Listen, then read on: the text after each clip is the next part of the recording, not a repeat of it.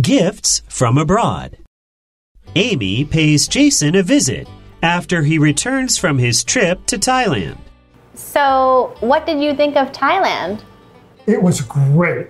The temples were marvelous and the people were so friendly. That's why they call it the land of smiles. Did you bring back some souvenirs? Definitely.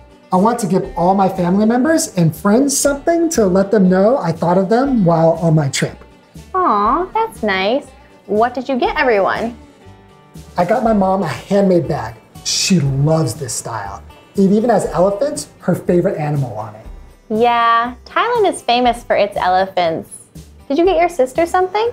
I got her some spa products. She loves taking bubble baths and using essential oils. Check out these cool Muay Thai shorts. I got them for my brother and myself.